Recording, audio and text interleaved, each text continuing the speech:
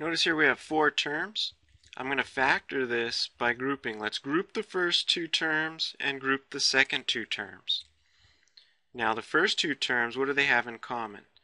Well, it looks like they both have an m and they both have an n. So the GCF, the greatest common factor, looks like m times n. If you factor out an m and an n, what's left is m minus 1. You should always double check. Mn times m is m squared n.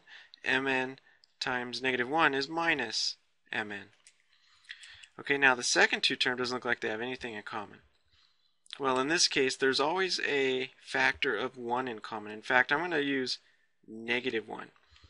If I factor out a negative 1 here, I'll be left with m minus 1.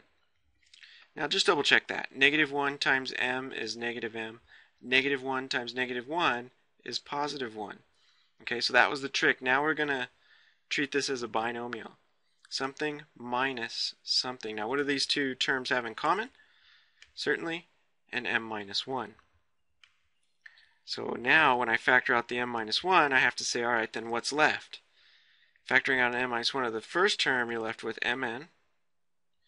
And then the second term, minus 1. And there you have it, factored by grouping.